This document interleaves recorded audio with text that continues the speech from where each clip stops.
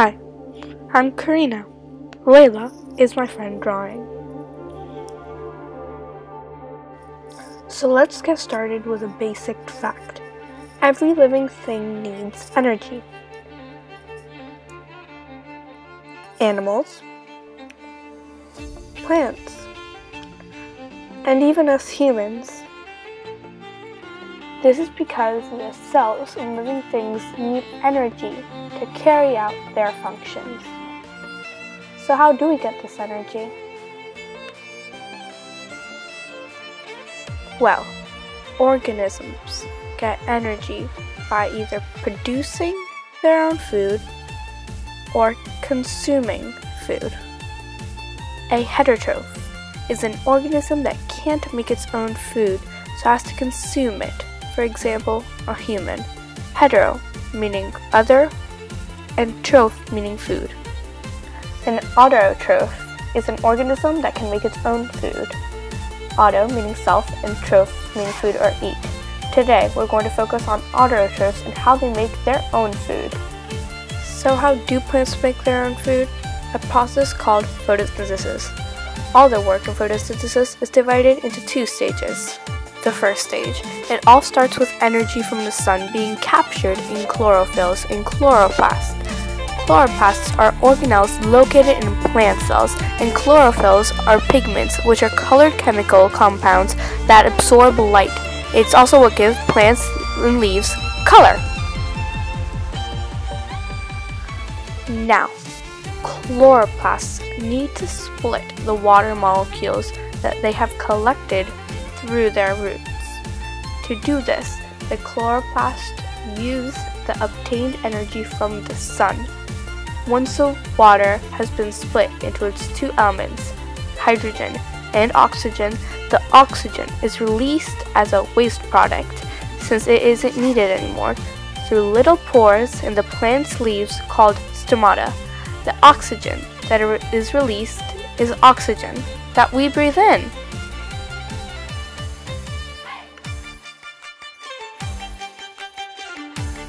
On to the second stage. The plant now takes in carbon dioxide from the air.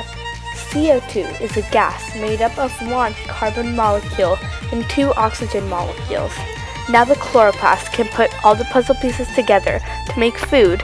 In the cell, a series of chemical reactions occurs with these raw elements, and the final product is a sugar molecule called glucose, which is the plant's food. By the way, the equation that represents the process of photosynthesis is as follows. Light energy plus 6CO2 plus 6H2O is C6H12O6 plus 6O2. So how do plants and animals get energy from glucose and consuming food? Well, it all happens in a process called cellular respiration. In cellular respiration, glucose and other molecules are broken down by your cells using oxygen, which releases energy. Glucose is stored when it's consumed, and when the cells need energy, they break down the glucose into usable energy called ATP. During the first stage, glucose molecules are broken down into smaller versions, releasing a little energy called ATP. This occurs in the cytoplasm of the cells.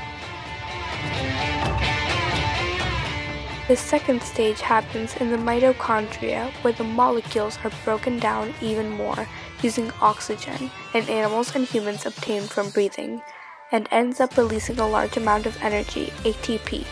Water and CO2 are released as waste products in animals and humans breathing. I bet now you're wondering, why are all these processes so important, and how in the world are they related? To answer the first question, yes, they are related. These processes are extremely important as they keep living things alive by providing usable energy and maintaining the levels of oxygen and CO2 in the Earth's atmosphere.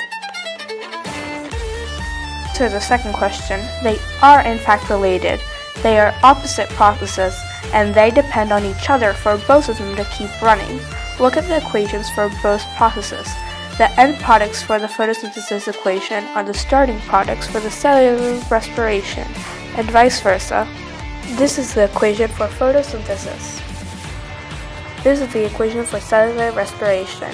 C6H12O6 glucose plus 6O2 oxygen is energy plus 6CO2 carbon dioxide plus 6H2O water.